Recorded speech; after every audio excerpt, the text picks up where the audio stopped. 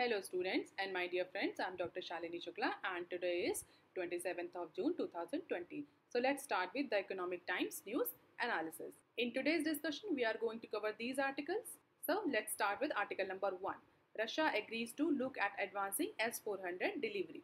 A day before yesterday, we have discussed the news about the urge or the request done by Rajnath Singh from Russia to speed up the process of delivering S-400 missile defense system to India.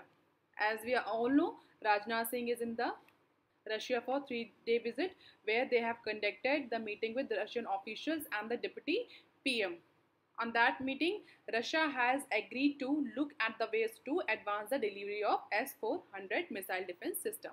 तो India की request पर Russia तैयार हो गया है India को S-400 missile defence system जल्दी deliver करने के लिए। हालांकि इससे पहले रशिया ने इस डिलीवरी को पोस्टपोन कर दिया था because of covid induced pandemic. But जिस तरह से इंडिया और चाइना के बॉर्डर जो लाइन ऑफ एक्चुअल कंट्रोल है वहाँ पर टेंशन बढ़ रही है, उस टेंशन की वजह से इंडिया ने रशिया से डिमांड किया था कि वो इंडिया को S-400 मिसाइल डिफेंस सिस्टम दिसंबर 2021 से पहले डिलीवर कर दे और रशिया ने इस बात से एग्री कर लिया है, इस बात को मान लिया है। So now Russia is going to make all sort of special arrangement in order to speed up the process of delivery to S-400 to India. और इस डिलीवरी प्रोसेस के अलावा भी कल जो मीटिंग हुई वहाँ के डिप्टी पीएम से हमारे डिफेंस मिनिस्टर की, उसमें कई सारे अदर जो मिलिट्री कमिटमेंट थे उन पर भी डिस्कशन हुआ और रशिया ने इंडिया को इंश्योर किया that it will maintain its all military commitment in any situation and has ensured the India about the reliability of supplies. अगर हम और वेंचर्स की बात करें या और मिलिट्री कमिटमेंट्स की बात करें तो मॉस्को ने इंडिया और रशिया के बीच होने वाले जॉइंट वेंचर के बारे में भी बात करी और उसको भी स्पीड अप करने की प्रोसेस करी, जहां पर रशिया और इंडिया जॉइंट वेंचर करेंगे in order to manufacture the spare parts of Soviet and Russian made defence equipment. और ये डील फाइनेंशियल ईयर 2019 में साइन हुई थी। और जैसा कि हम सभी जानते हैं, Russia is the number 1 country in terms of military supplies to India. तो इंडिया को बहुत सारे पार्ट्स ऑफ स्पेयर पार्ट्स की ज़रूरत पड़ती है क्योंकि हमारे बहुत सारे डिफेंस इक्विपमेंट रशियन मेड हैं और रशिया कंट्री से हमने इंपोर्ट किया, तो बहुत सारे हमें उसके मेंटेनेंस की भी ज़रूरत पड़ती है, स्पेयर पार्ट्स की भी ज़रूरत पड़ती है। उसी नीड को फुलफ़िल करने के लिए इंडिया और रशिया ने 2019 में एक डील साइन करी थी। उस डील के अंदर दोनों ही कंट्री जॉइंट वेंचर करेंगी to manufacture the different spare parts that India needed to maintain its Russian imported defense equipment. The status of 200 Kamo helicopters, self-propelled air defense gun missile system, all these project has also been discussed in that meeting. और जैसा कि हमने पहले भी discuss किया था कि हमें आने वाले फ्यूचर में हमें इंडिया और ज़्यादा डील करता हुआ दिखेगा रशिया और यूएसए से in terms of military commitment और मिलिट्री इक्विपमेंट। क्यों? क्योंकि इंडिया और चाइना के बीच में जिस तरह से हॉस्टिलिटी बढ़ रही है, तो in future India will increase its expenditure on military and defence sector. तो अगर हम बात करें कि हमारे जो सबसे बड़ा जो हमारा डिफेंस सप्लायर है वो रशिया है, रशिया से सबसे ज़्यादा जो डिफेंस इक्विपमेंट्स होते हैं वो इंडिया इंपोर्ट करता है। And S-400 is among the most advance air defence system available. Students, अब आप S-400 के बारे में ज़रूर पढ़ लीजिएगा क्योंकि बहुत ही पोटेंशियल क्वेश्चन इससे बनता है कि व्हाट इज़ S-400, उसकी कुछ टेक्निकल डिटेल्स को भी आप देख लीजिएगा।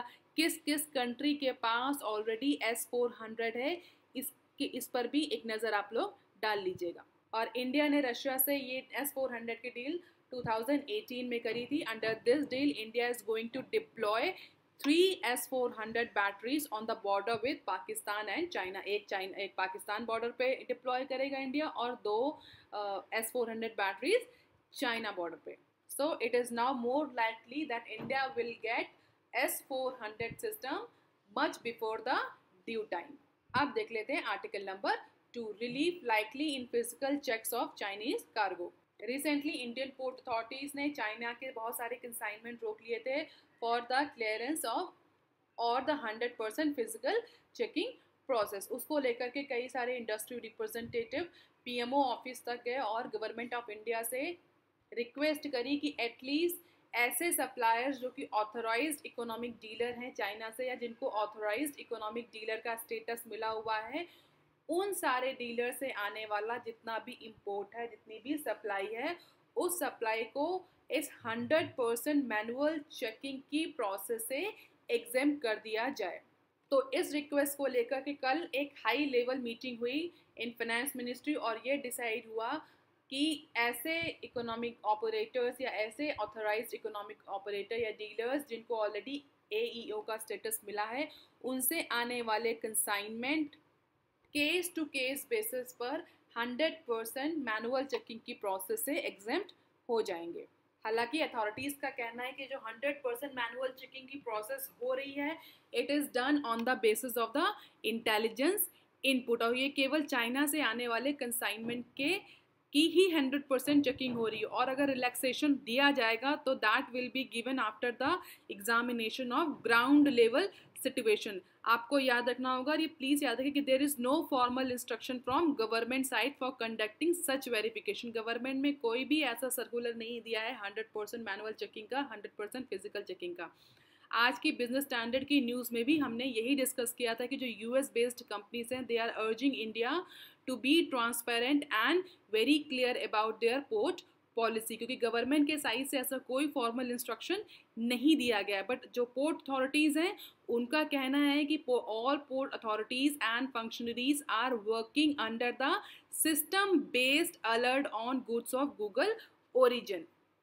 तो पोर्ट अथॉरिटीज़ का ये कहना है कि अगर किसी भी कंट्री से कोई सिक्योरिटी अलर्ट्स आते हैं, इंटेलिजेंस इनपुट होता है, तो as per the system port authorities उस कंट्री से आने वाले सारे गुड्स का 100% मैनुअल चेकिंग करती है। It is a system based alert, it is a system based process.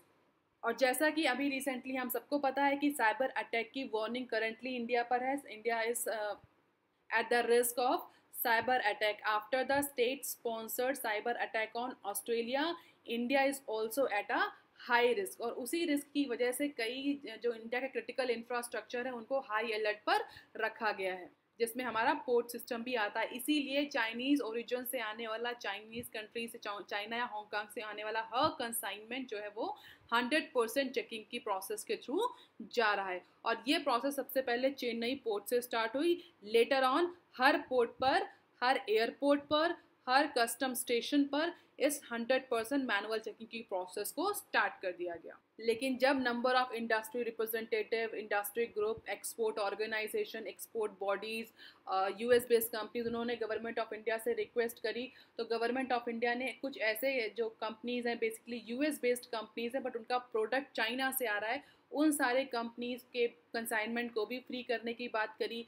जो हमारे ऑथराइज डीलर्स हैं, इकोनॉमिक ऑथराइज डीलर्स, उनसे आने वाले, चाइना से आने वाले कंसाइनमेंट को भी एग्जाम करने की बात हो रही है। तो हो सकता है ऑथराइज इकोनॉमिक ऑपरेटर से आने वाला चाइनीज़ कंसाइनमेंट उसको 100% जो फिजिकल चेकिंग की प्रोसेस है उससे रिलैक्सेशन मिल जाए। बट पोर्ट अथॉरिटीज़ का ये कहना है that relaxation will be applicable after the Thoreau examination of the ground level situation. और इस सब की वजह से इंडिया में जो हमारा इलेक्ट्रॉनिक इंडस्ट्री है, हमारी फार्मा और मेडिकल डिवाइस इंडस्ट्री है, उसको बहुत ज़्यादा इम्पैक्ट पड़ रहा है। और इसीलिए इस ग्रेडेड रिस्पॉन्स में कहा गया है कि जो एग्जम्पशन का जो प्रोसेस है उसमें फार्मा और मेडिकल डिवाइस इनपुट्स को प्रायोरिटी दी जाएगी।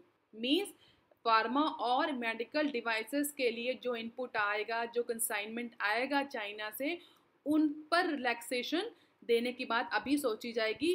बाकी सारे जो इनपुट्स आ रहे हैं, जो बाकी सारे इनपुट्स आ रहे हैं अदर मैन्युफैक्चरिंग के लिए, जस्ट लाइक इलेक्ट्रॉनिक, उनके लिए पहले ग्राउंड लेवल पर सिचुएशन को एनालिसिस होगी, थोरो एग्जामिनेशन किया जाएगा, इंटेलिजेंस इनपुट सिस्टम को देखा जाएगा।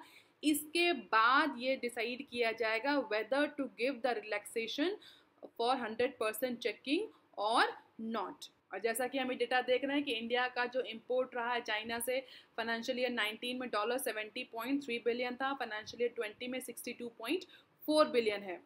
और ऐसा एक्सपेक्ट किया जा रहा है कि फाइनेंशियल ईयर 21 में ये और डिक्रीज़ करेगा, क्योंकि एक्सपर्ट ये कह रहे हैं कि it is not the gimmick, boycott of the Chinese product is not a gimmick, it is now going to stay longer.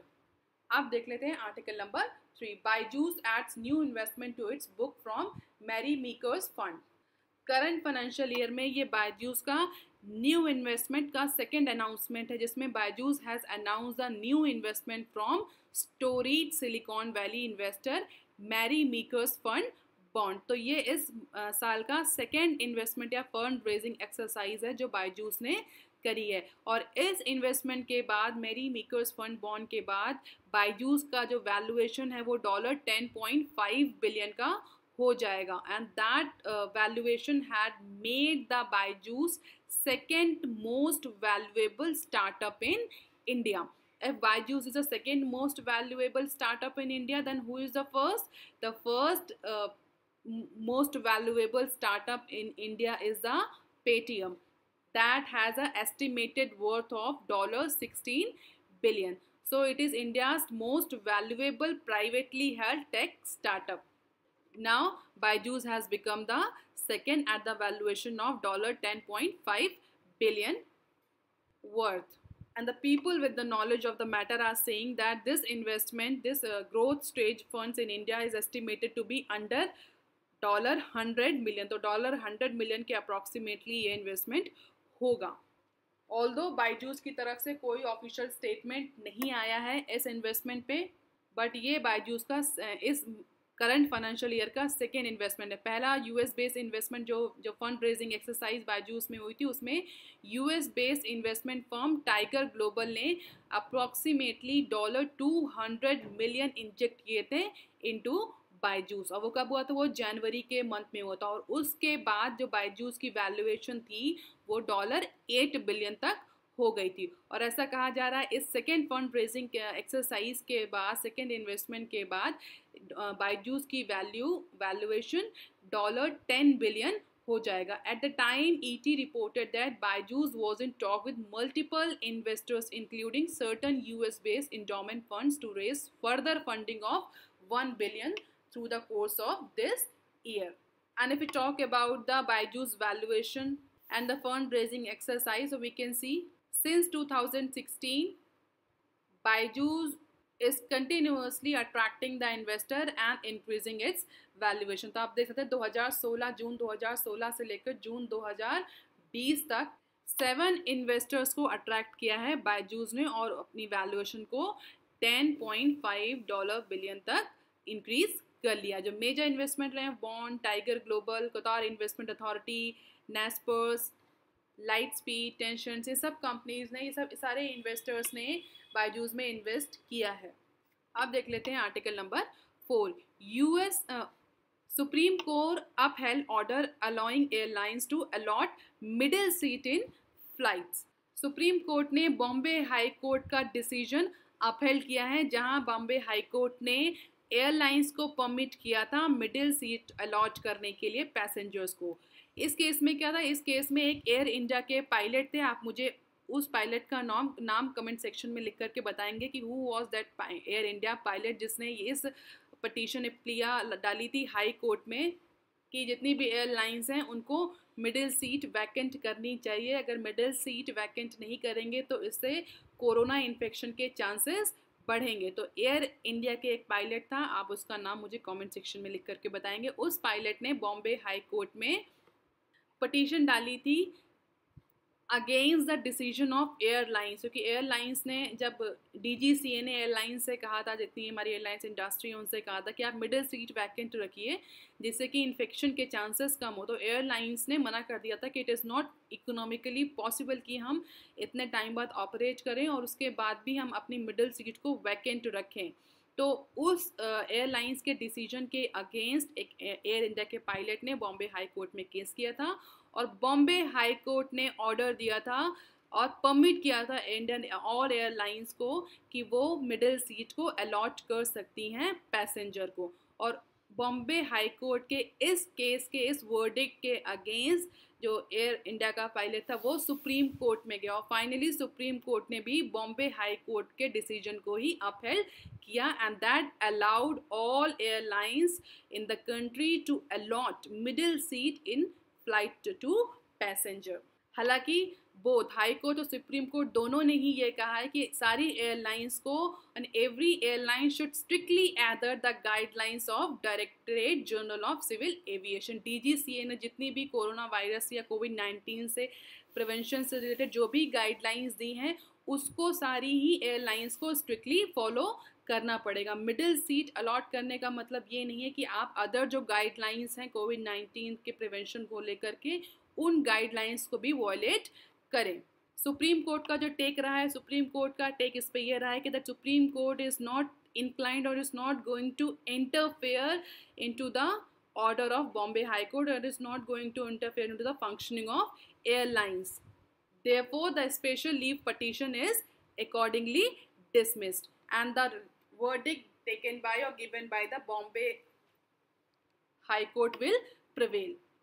हालांकि डीजीसीए ने जून 3 को सारी एयरलाइंस को ऑर्डर दिया था कि अगर आप मिडिल सीट वैकेंट नहीं कर सकते then at least try to make it vacant as much as possible. अगर आपके उसमें कम बुकिंग हो रही है तो आप कोशिश करिए कि मिडिल सीट वैकेंट रहे, but it is not forceful. You should try to make it vacant if it is booked. If it is not possible for airlines to vacate the middle seat, then the carrier should provide the passenger wrap around gown apart from other protective gears including 3-layer mask and shield. तो इसका मतलब कि पहले तो आप कोशिश करिए कि middle seat vacant रहे.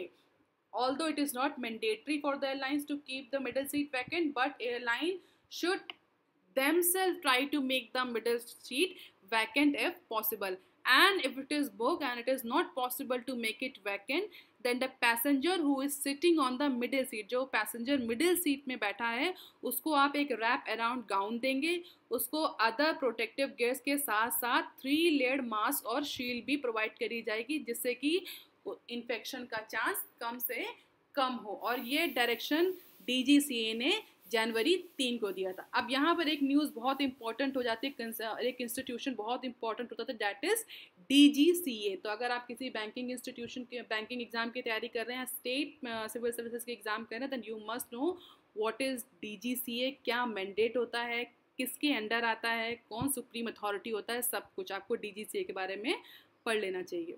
और अगर इंटरनेशनल फ़्लाइट्स की बात करी जाए तो डीजीसीए ने ऑर्डर दिया कि जुलाई 15 तक सारी इंटरनेशनल फ़्लाइट्स जो हैं वो सस्पेंड रहेंगी।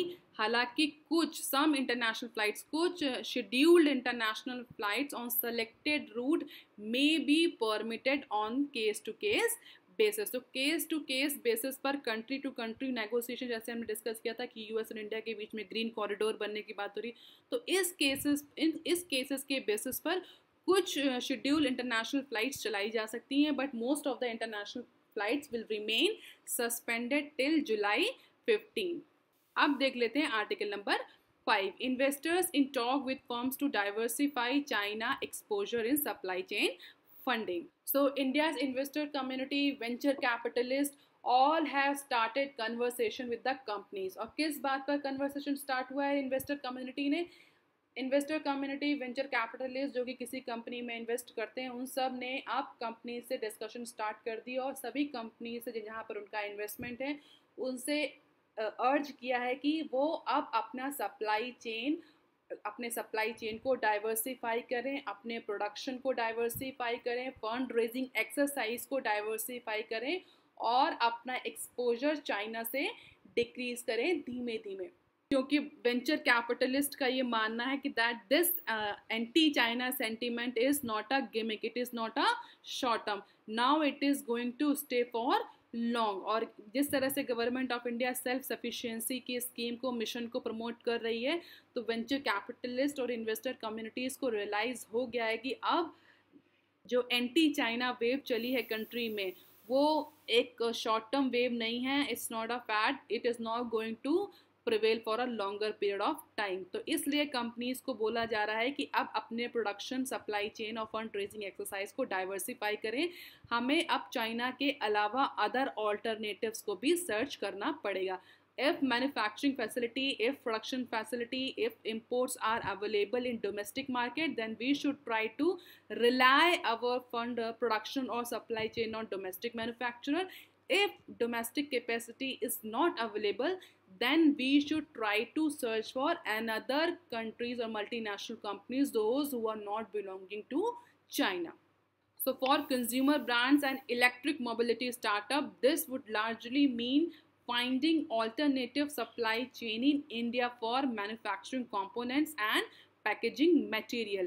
तो जितने भी हमारे इलेक्ट्रॉनिक इंडस्ट्री है, हमारी इलेक्ट्रिक मोबिलिटी स्टार्टअप है, जो इलेक्ट्रॉनिक व्हीकल्स के जो स्टार्टअप है जिन्होंने अभी रिसेंटली इलेक्ट्रॉनिक व्हीकल में वेंचरिंग की है, जो हमारे कंज्यूमर ब्रांड्स हैं, उन सबको बोला गया है कि आप अपने पार्ट एंड पार्सल के लिए आप ऑल्टरनेटिव सर्च करिए. प्रेफरेंस डोमेस्टिक ऑल्टरनेटिव्स को देना है, बट अगर डोमेस्टिक ऑल्टरनेटिव अवेलेबल नहीं है, then we should try to search for another multinational alternative apart from China. Packaging material, जिसमें जो कंज्यूमर ब्रांड्स हमारे मैक्सिमम यूज़ करते हैं चाइना से ही आता है, उस पैकेजिंग मटेरियल का भी ऑल्टरनेटिव ढूंढना है. जो हमारे सोशल कॉमर्शियल प्लेयर्स हैं, उनसे भी बोला गया है कि जो आपके सप्लायर्स, बैक एंड सप्लायर्स हैं, जो प्रोक्योरमेंट प्रोसेस है बेसिकली वो चाइना से ही होती है, specially in case of electronic mobile phones. तो उसके लिए भी अब आप ऑल्टरनेटिव देखना शुरू कर दिए. शुड हैव द री look at there suppliers back and procurement process. ऐसी कंपनीज जो कि अभी फ़िलहाल के लिए फंड रेजिंग एक्सरसाइज करने वाली हैं या अपनी कैपिटल रेज करने वाली, ऐसी सारी कंपनीज़ को भी अब चाइना से आने वाले इन्वेस्टमेंट पर ज़्यादा रिलाय नहीं करना चाहिए, क्योंकि जिस तरह से FDI और FPI पर गवर्नमेंट के रिस्ट्रिक्शंस लगे हैं, तो इस बात के बहुत ज़्यादा चांसेस है कि अब चाइनीज़ इन्वेस्टमेंट इंडिया में बहुत ईजिली नहीं आ पाएगा, neither in the form of FDI nor in the form of FPI. और अगर कंपनीज़ ने अभी से ही डाइवर्सिफाई करना स्टार्ट नहीं किया, चाहे वो सोशल ई कॉमर्स कंपनीज़ हों, चाहे वो इलेक्ट्रॉनिक कंपनीज़ हों, चाहे वो इलेक्ट्रिक व्हीकल इंडस्ट्री हो, चाहे वो कंज्यूमर ब्रांड्स हों, अगर उन्होंने अभी से ही डाइवर्सिफाई करना नहीं शुरू किया, ऑल्टरनेटिव सर्च करना नहीं शुरू किया, तो आगे आने वाले टाइम में जब गवर्नमेंट ऑफ इंडिया बिल्कुल कंप्लीट बैन अगर लगा देती है, then in that case that will be the very problematic situation for those companies to survive. At the same time, operations are also being affected for the brands that source components from China or platforms that depends on brand that rely on imports from the country.